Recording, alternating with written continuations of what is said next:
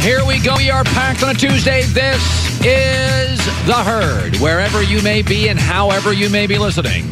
Live in Los Angeles, iHeartRadio, Fox Sports Radio, and FS1. 1 hour from now, I care too much. It's sort of sad. The Herd hierarchy, top 10 teams in the league. Joy Taylor joining me as always. Good morning. How are you? I'm great. How are you? Sweater weather? It is sweater weather, yes. We are packed today. This is going to be a great show today. I don't think I remember an NFL season this crazy. This wild. 10 teams in the NFC have a playoff possibility still. 10 teams. We got a third of the NBA's tanking. One team can win. We got the whole NFC's wide open in this thing. And so Minnesota's loss last night. It's crazy. For the record, breaking news, John DeFilippo, the offensive coordinator for the Vikings, just got fired. Yeah, it's his fault. Yeah, by the way, Philadelphia, go get him for Carson Wentz. So this is funny about last night. There's a reason. Last night was classic Kirk Cousins. He lost the game in prime time and ends up with garbage yards at the end. And this is why I say you got to watch the games. Last night I said this to my wife. I said, "Man, this is boring." Well, why do you keep watching it? I said, because you got to watch the games. Don't pay attention to stats. There have been years that if you didn't watch Andy Dalton, you looked at his box score, you're like, "Ooh, he's a Pro Bowler." Jacksonville gave Blake Bortles. Whoa, Blake. Did you watch Blake Bortles?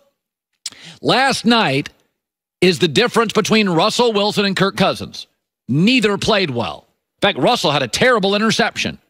But Russell Wilson always makes the play in the game. And that was an equally huge game for both teams. Kirk Cousins never makes the play.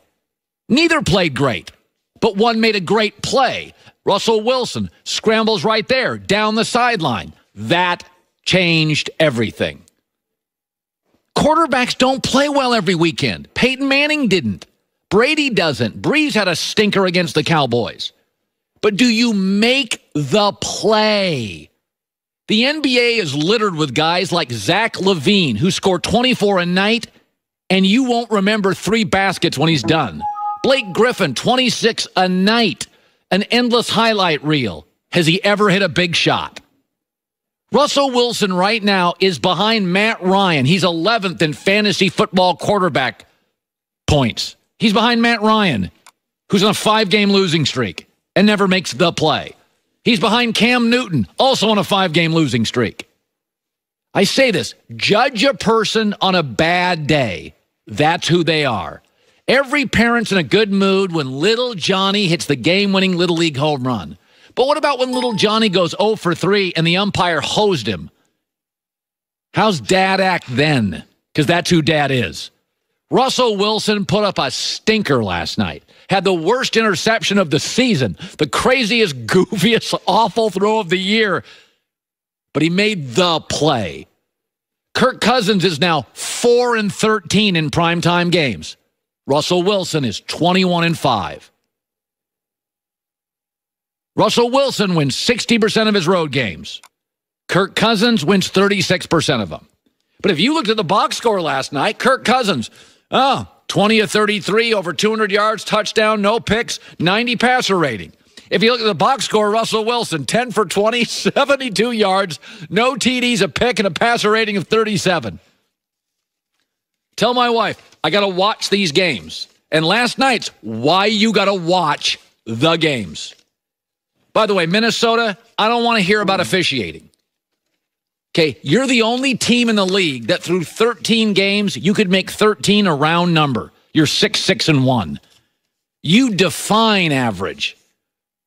You got 2 world-class receivers, excellent defense, and you couldn't score till garbage time. I don't want to hear about officiating. You got a gift call against the Packers and Clay Matthews earlier this year, and true to form, you couldn't even win that game. You tied it. Watch the games. That was a great, classic Russell Wilson game because he stunk, had a terrible pick, but unlike Cousins, made the play. And let me segue to another guy that a lot of people criticize, myself included, but he oftentimes wins close games, Dak Prescott. So I want to remind everybody, as we shift to Dak talk, that Kirk Cousins was the best free agent quarterback on the market this year. easily. Was actually outside of maybe, like a Peyton Manning, the best available quarterback in years. And Peyton, by the way, would never have left if Andrew Luck was not going to get drafted. If Andrew Luck was not available out of college, the best quarterback out of college since John Elway, the Colts would have kept Peyton Manning. They wouldn't have moved him. Yeah. Kirk Cousins was the gem of the free agent class. He has 2.5 more years on his contract with the Vikings at $28 million a year. If Minnesota could get out of that contract on the flight home, they would have last night. They'd get out of that thing tomorrow if they could, and they can't. So if you have any doubts about Dak Prescott, let me remind you, and I have been critical of him, he does give you 4 things which are really important things in 2018. Stability at the position. You don't want to be Jacksonville. They've got stability at the position. He's mobile in an era where I do want my quarterbacks. I like him to move around a little. Number 3, he has incredible leadership qualities. And number 4, this is weird, but he wins a lot of close games. I think he's limited 2. I've said before, if you're going to sign him, it better be 18 to 21 million. He needs a lot of help. But college football only gives you about 1 to 2 quarterbacks a year. And it should be noted, Dallas doesn't have a first-round pick next year. Dak has the leverage of scarcity. There's not many quarterbacks out there. And as I'm watching Kirk Cousins last night, I'm thinking about Dak. And I'm thinking, Kirk Cousins, he was the gem of the quarterback free agent class. He cannot win a close game. He cannot win a primetime game.